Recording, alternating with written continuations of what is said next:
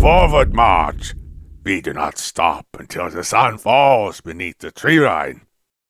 I am Sangrama, honored general of the Khmer Empire, tasked with quelling a rebellion. Just a year after the passing of the revered Suryavarman I, his successor faces staunch opposition. It threatens to dismantle the empire that Suryavarman took nearly 5 decades to build. Inspiring an army of largely levy soldiery is difficult. Most are simple farmers and craftsmen, strangers to the ways of war and the grim chaos of battle. They should understand the cause for which they fight. As we trudged through the mud, I summoned the captains to the front of the line. Knowing them personally, these men speak to the troops directly under their command in a different way than I ever could. I would tell them of the events that occurred before many of them were born. Suryavarman was once little more than a magnate with a minor claim to the throne held by another. Suryavarman I had established his seat at Angkor, claiming the entire empire as his dominion. Gathering his army, Suryavarman marched on Angkor from the west, establishing a camp not far from the city. From this camp we will build up and strike at Angkor. Suryavarman I's reign ends this day.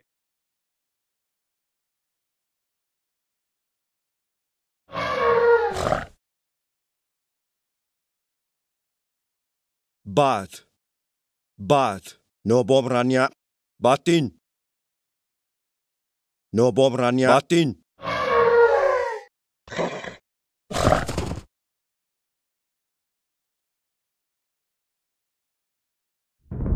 The captains listened eagerly as I gave my account of the usurpation. Despite a numerical disadvantage, Suryavarman's tactical acumen proved critical to the success of such a risky offensive. Droves of Suryavarman's troops fell to Suryavarman's disciplined infantry and elephant corps. Entering Angkor, Suryavarman gave the order to his disciplined army that the city was to be left intact, the civilians unharmed. He would not begin his rule by committing acts of savage tyranny upon his own people. Ascent to power does not come easily. Once the hat of one beast is removed, three spring to take its place. Such was the case with Suryavarman's enemies. Rebel factions sprung up to the north, east, and south of Angkor. Legions of disgruntled soldiers marched on the city, threatening to topple Suryavarman just as quickly as he had ascended to power. The most dangerous rebel faction was led by Jayavirvarman, a warlord from Malaysia with a distant claim to the throne. Advancing from the south at a rapid pace, he acquired much support from the local populace. Suryavarman had to act quickly. The rebel forces, were they to unite, would present quite a challenge to an army that had only recently emerged victorious from a grueling campaign. There was precious little time to spare.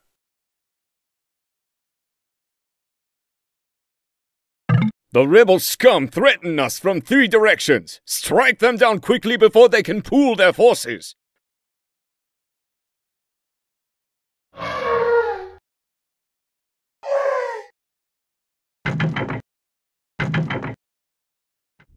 Humans are interesting creatures. At times they display incredible brilliance, and yet at others they behave like obstinate fools. One can only wonder at the folly that caused the rebel factions to not coordinate their forces. A bundle of sticks is difficult to break, but individual twigs snap as if they were bits of straw. Suryavarman's victory assured that this lesson would not be forgotten. As the empire boomed, its neighbors became wary. A growing tiger gorged itself on the prey that it deems most vulnerable.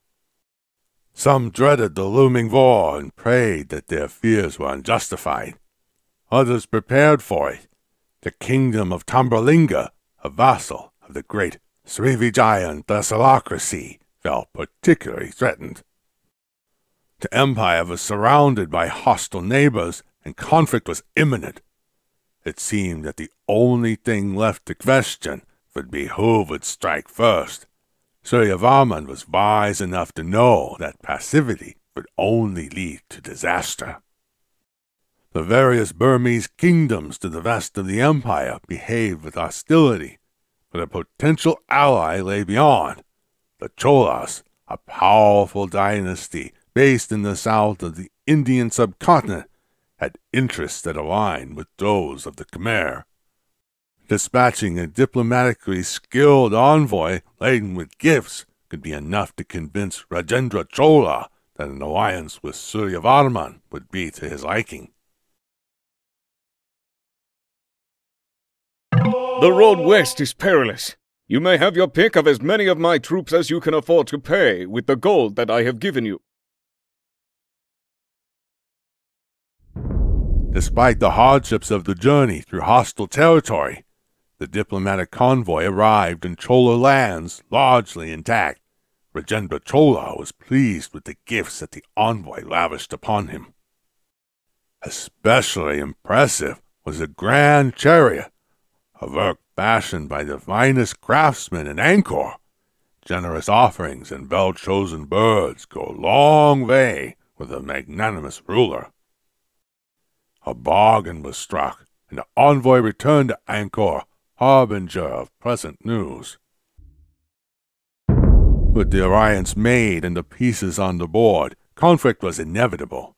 The Tambralingas themselves posed only a token threat, but they had the support of the immense naval empire of Srivijaya.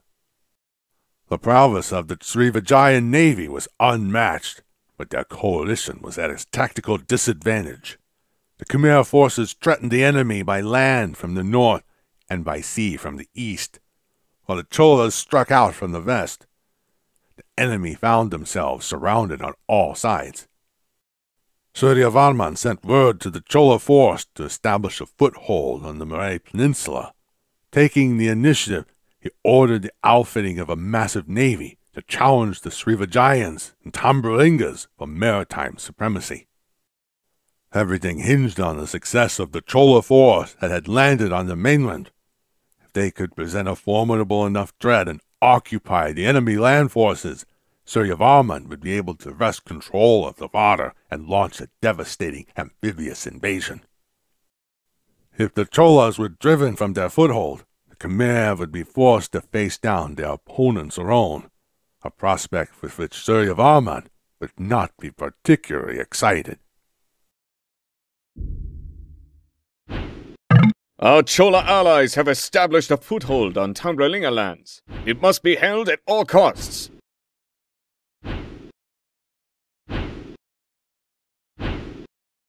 Chom Jol, Chom Nung Dove.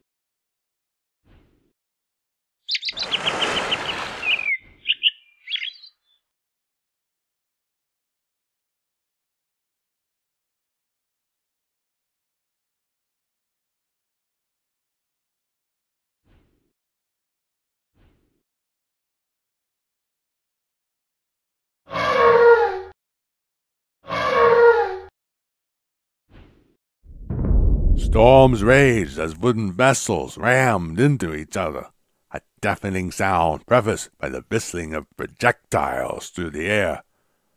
Thousands of men sank below the angry waves, never to rise again.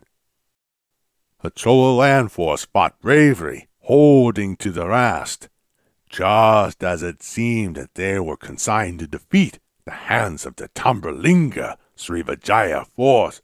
Salvation arrived in the form of swarms of Khmer. Victory has a glorious taste.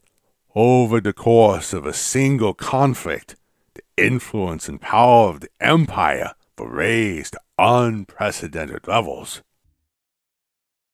With the maritime rivals of the empire crushed, Suryavarman set his sights on the mainland.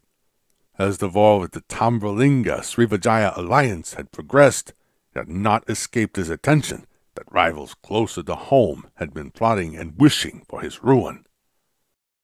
The rulers of the various Burmese and Cham kingdoms slunk around in the shadows like disgraced cravens. Instead of recognizing the superiority of their larger neighbor, they deviously plotted its downfall and encouraged rebellion within it.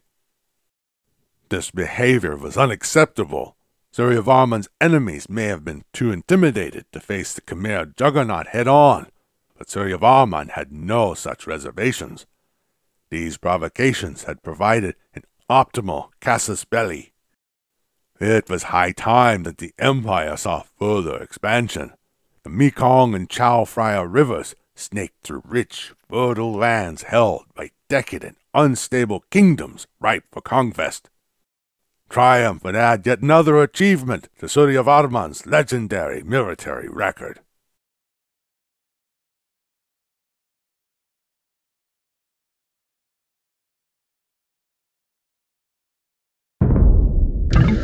Bountiful lands surround us, ripe for the taking. We shall build an empire to last 1,000 years.